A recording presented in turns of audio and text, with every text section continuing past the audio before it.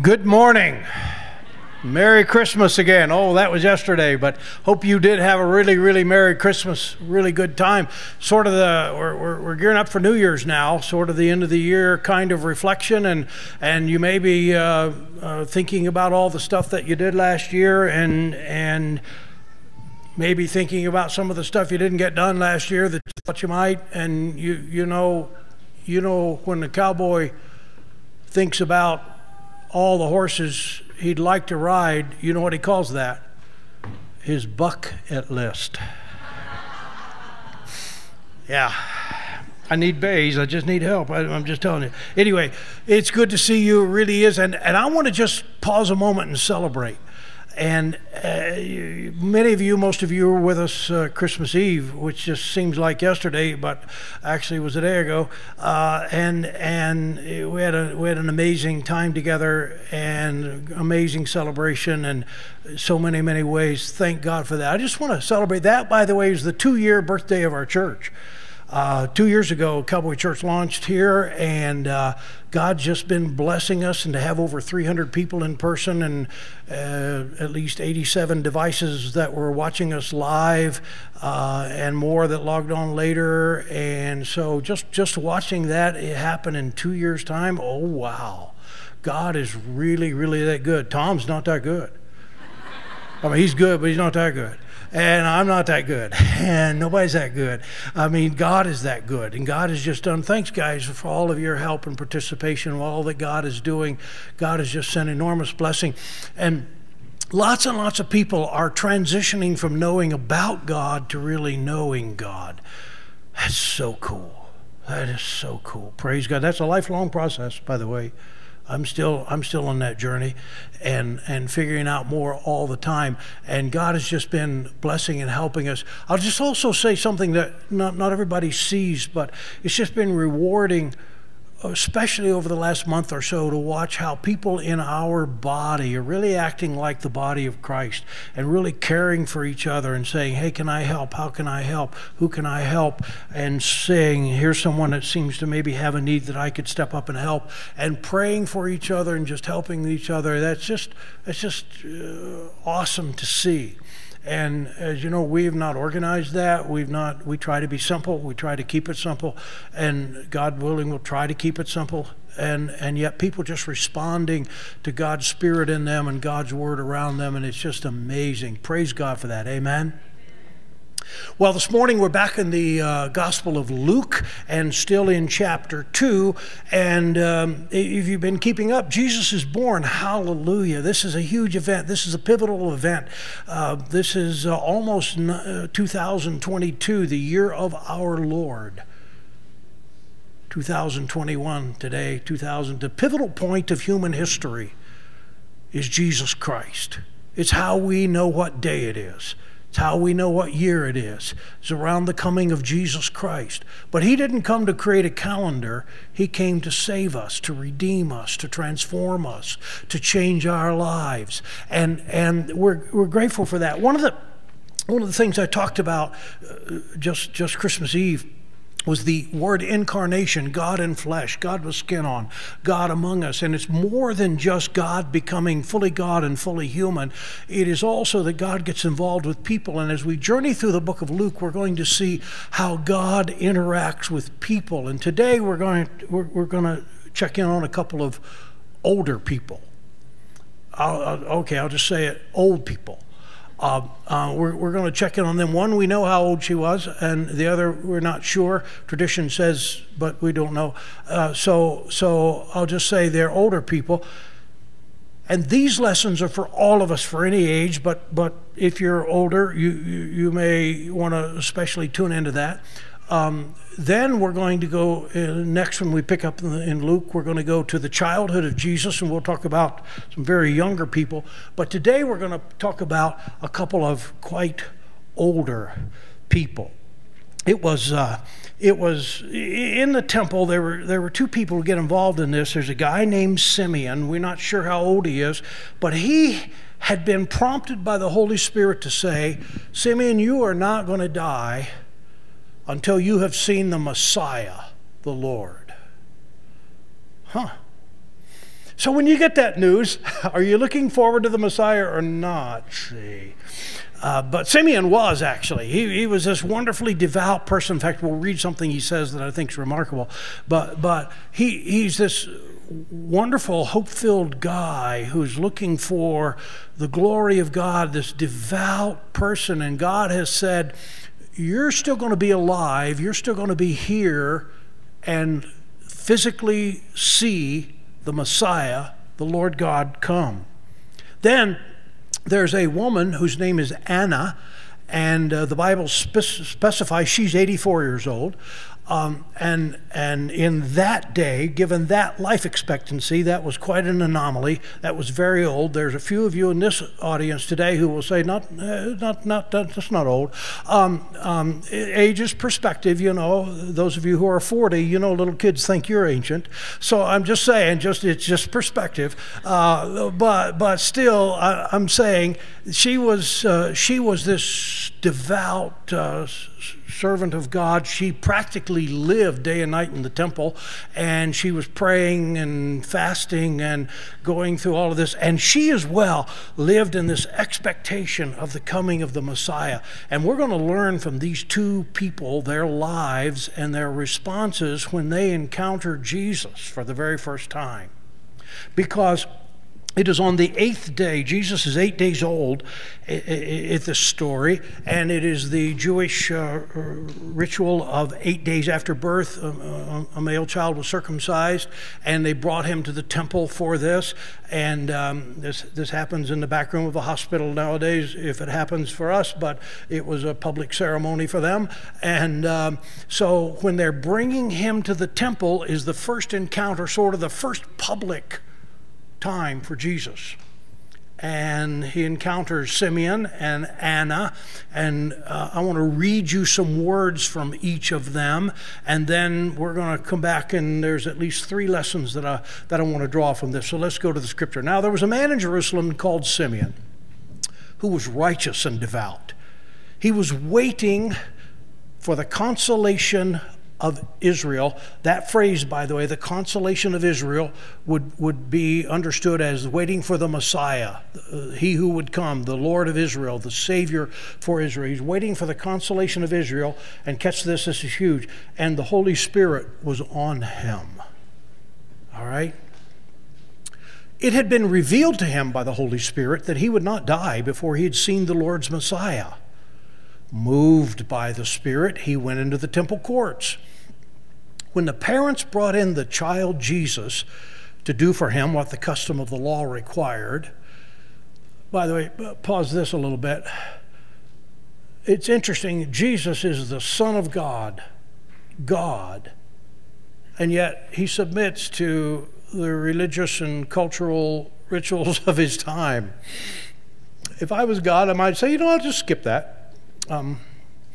But Jesus did that, went through that. Watch this. Simeon took him in his arms and praised God, saying, Sovereign Lord, as you have promised, you may now, watch this, you may now dismiss your servant in peace. Interesting. He's saying, I can die now, and it'd be okay. I can go in peace. And he uses this phrase, in this translation at least, dismiss your service, sort of like, I've been in class for quite a while now, and I can be dismissed. Now, I remember as a kid and a young person, all the way, I remember my second day in school coming to the rude awareness that I didn't have a choice, that I had to do this. Oh. I'm an impatient person. Dismissal was always my favorite part of the day. Are you with me? That stayed with me throughout all of education. Dismissal, yes. I mean, I enjoyed some classes, and there was some stuff, you know, I actually enjoy learning, but man, I've been sitting here for like 45 minutes to an hour. Seriously, who does that? Let's move, let's do something. And so dismissal was great. I've never actually just thought about it, you know, I've lived quite a while now, but I'm actually not in a hurry to be dismissed, to be honest. How about the rest of you? But Simeon has been waiting. God's been promising him this. You're going to see the Messiah. You'll not die. You see the Messiah. And instead of dreading that day, he's now saying, yeah, you can dismiss me now. I can be dismissed. I've done my thing. I've met this. But watch what he does.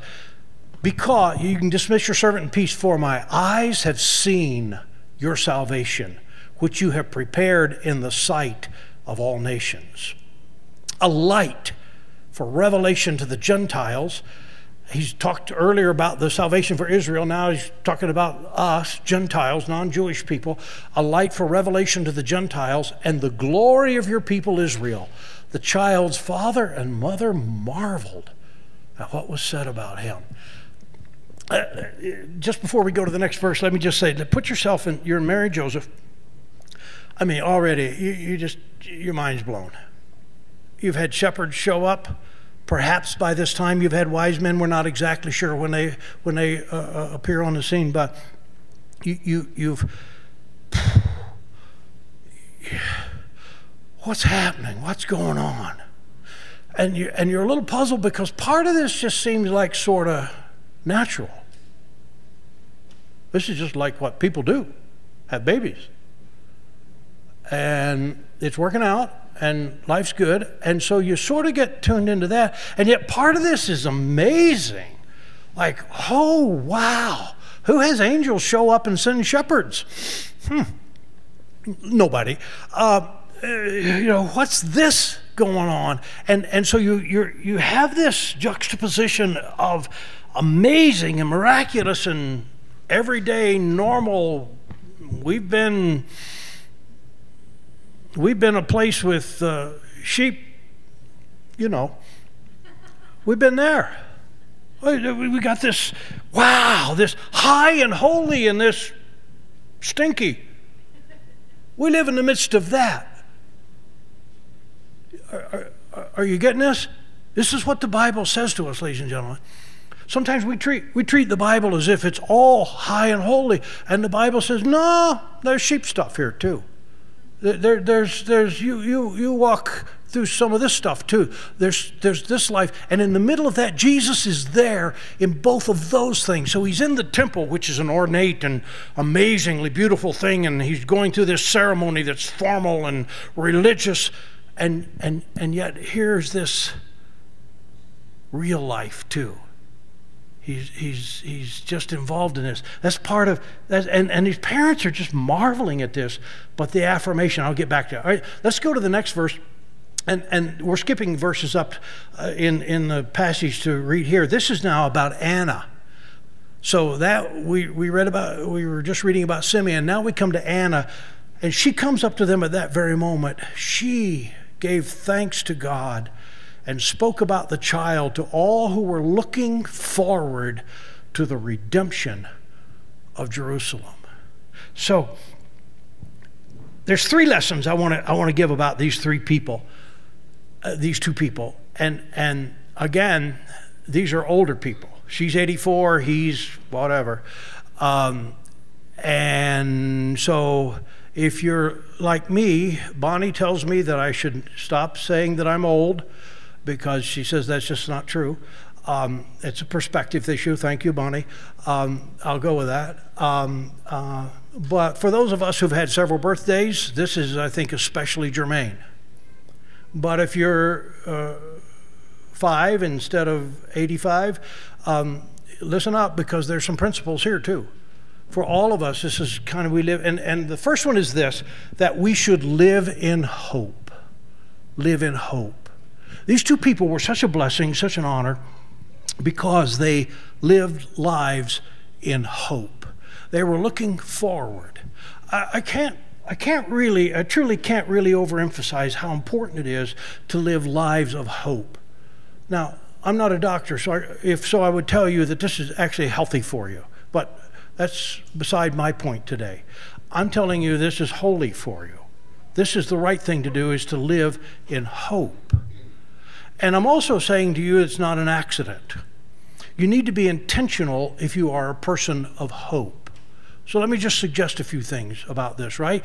Because we live in a world that I think has a lot of hope, but we also have a lot of despair, a lot of gloom, a lot of doom. Hello? And it's easy to succumb to that. And the fact of it is, as you get older, there seems to be a tendency to drift into hopelessness more than hopefulness. And you look at this younger generation as a, oh boy, and you forget how unbright you were as a young person. And you think, well, what are we coming to? And I'm thinking, I remember me, and I think we're coming to a better place here. I think we got some really good people coming on here compared to some of the people I hung out with. Are you with me? But I'm just saying, there tends to be that. And then you listen to bad news, and we feed ourselves, and sometimes you get up and you're achy and grumpy, and all of that tends toward hopelessness rather than hopefulness.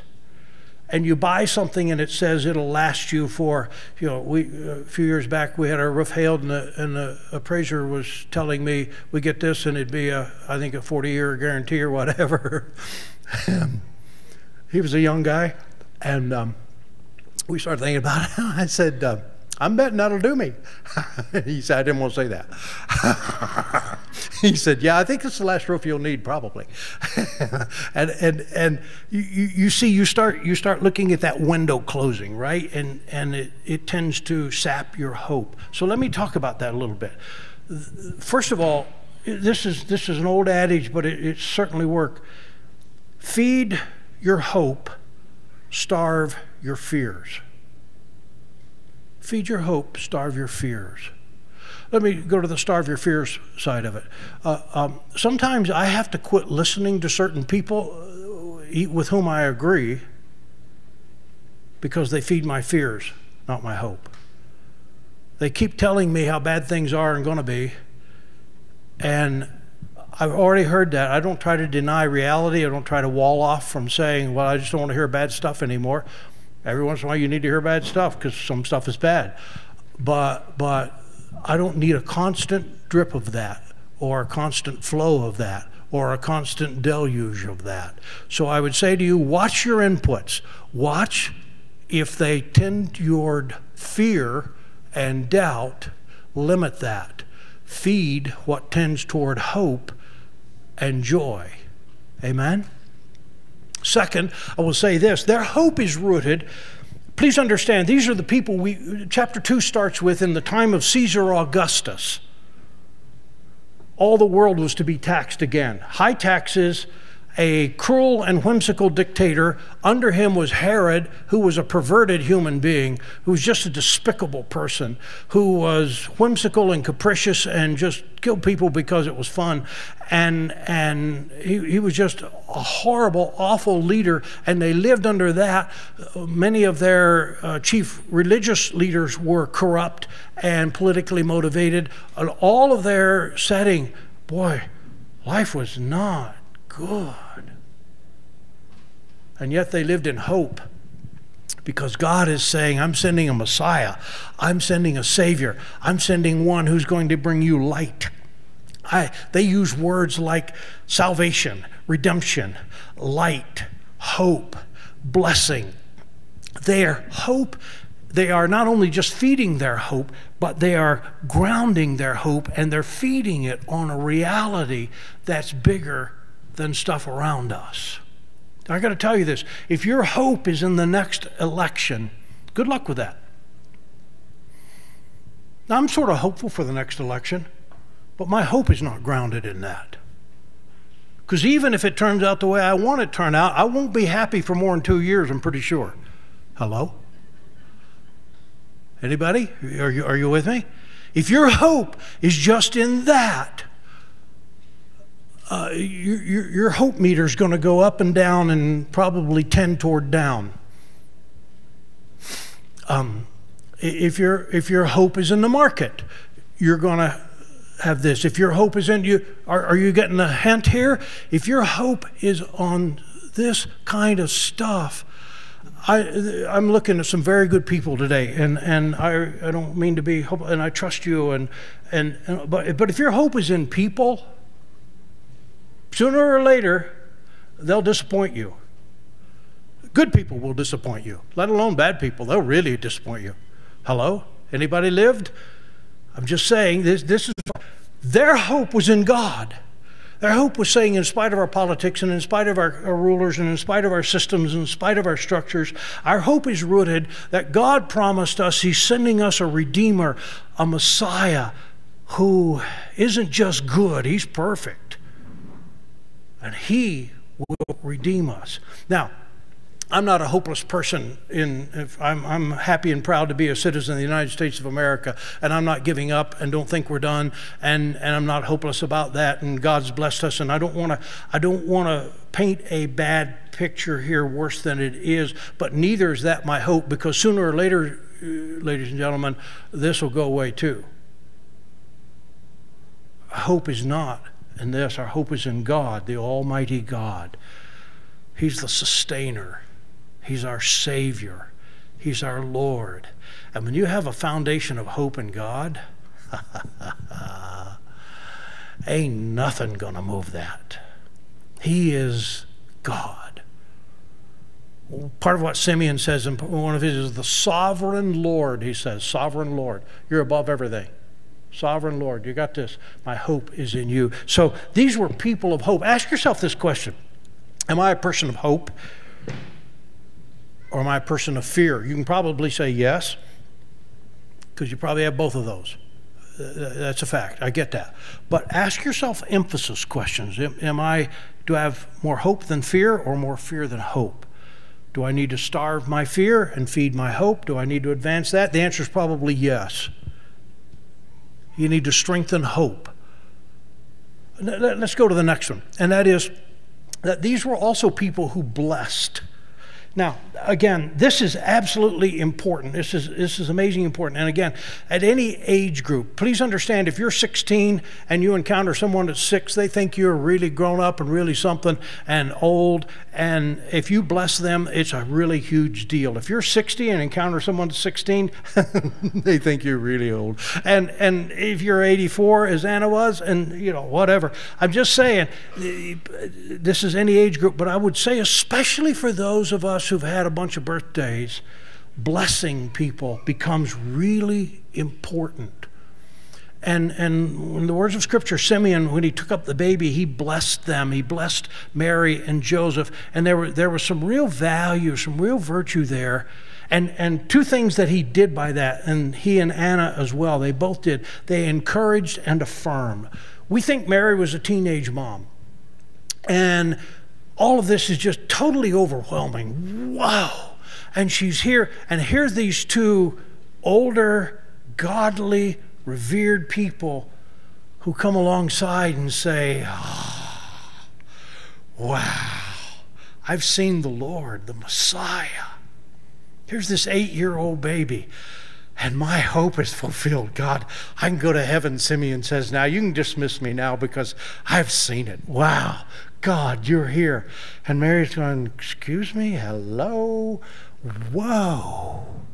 I mean, she's heard the voice of the angel way back, you're going to have the Messiah. But through all of this, like, really? Did that happen? And now she gets this affirmation. But they also give the encouragement. This is the salvation. This is the redemption. Here's something that's really happened. Ladies and gentlemen, we have so much capacity to encourage each other. And it's so important for us to look at those opportunities to encourage each other.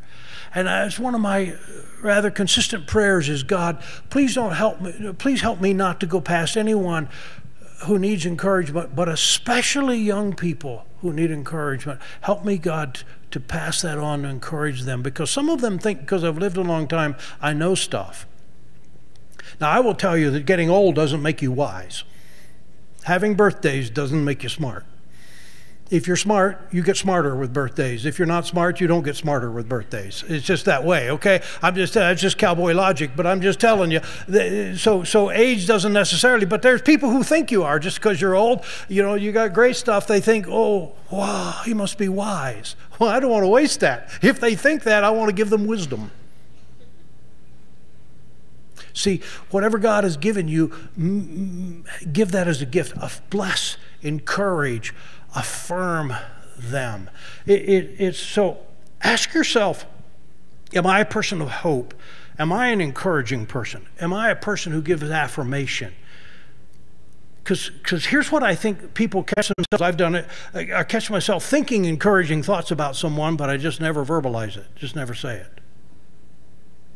Well, guess that did me some good, but it didn't help them at all. Because I'm betting they can't read my mind. Sometimes they don't understand it when I say it, let alone if I just think it. Hello? But affirmation, bless them, help them, bless them. Let's go to the next one. And that is, these were people who kept the big picture in mind. They looked past the temporary, which was the Roman Empire. That seemed invincible, impregnable, unmovable, and they looked past that to see the kingdom of God. They looked past the deplorable conditions of Israel at that point, under the tyranny of Rome, under leaders like Herod and others, Pilate and others that were just corrupt politicians. They looked past that to say, there is a God. They kept the big picture in mind. They kept what Jesus was coming for in mind, for redemption, for salvation. I just think, by the way, that maturity should help us understand the big picture. Now, I get caught up, like a lot of you, that sometimes little stuff seems like the whole world. And it's nice to step back and say, you know, I've seen this happen. I've seen this wave about 3 times. You know, we'll be okay. Just give it a couple years, we'll be good. And you know, do you remember when you were, let's say, 6, and your mom fed you something that you didn't like? I mean, she had, for me it was peas. I hate peas. I still hate peas. I just hate peas. There's no reason for peas to be, but I hate peas. If I ever come to your house for dinner and you serve peas, I'll be polite and nice, but I won't eat them. I'll just tell you that right now. Life's too short to fill it with peas. Kale is right close, but I'm just saying. Anyway, but when I was 6, see, if I come to your house and you serve me peas, I understand. I just got to try to be nice and polite, and I'll get over this, and I don't have to eat them, and I'll live happily ever after. When I was 6, they made me eat peas. That is the end of the world. This is the whole thing, see. Like my world's just coming to an end right now. Now that I'm many multiples of 6, I'm thinking, bad 5 minutes, I'll make it. My wife every once in a while slips peas in some salad or something or other and tricks me. And I've eaten a pea by mistake. Not happy. But I'm not devastated either. Do you start to get the picture? It's the bigger picture. Got it? Got it? I have enough years to say, not the end of the world. And so what I'm saying to you is, if you've had a few birthdays, let's go to the next slide, please. It's good to be able to remember that and remind people, not the end of the world. There's more important things. There's bigger stuff here. Remember and remind, you're going to be okay. There's coming a day without peas. You'll be okay. There's coming a day when you can decide what you want to eat. You probably still won't make good choices, but you can do that. There's coming a day. See, and you can remember and remind, you get your mind off peas for a while, please. This is something bigger than this. There's coming a day, they're saying, when Jesus is here. And I remember the fact that God is in control, and I want to remind you that there's a good day coming. Amen? So, these first encounters with Jesus, 8 days old, and these 2 older people encounter him. They live in hope. They bless, affirm, encourage, and they keep the big picture, and they remember that, and they remind Joseph and Mary. What an amazing blessing for these young first-time parents. Wow, we're good, we're in God's will, center of God's will. You've encountered Jesus, he's alive. Be that kind of person, will you? Let's pray. Father, first of all, thanks again for sending Jesus.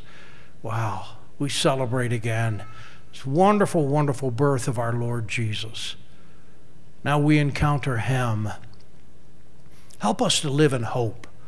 Live in hope that's grounded in you, God, and what you're going to do. Help us to be people who will bless others, encourage them, affirm them, build them up.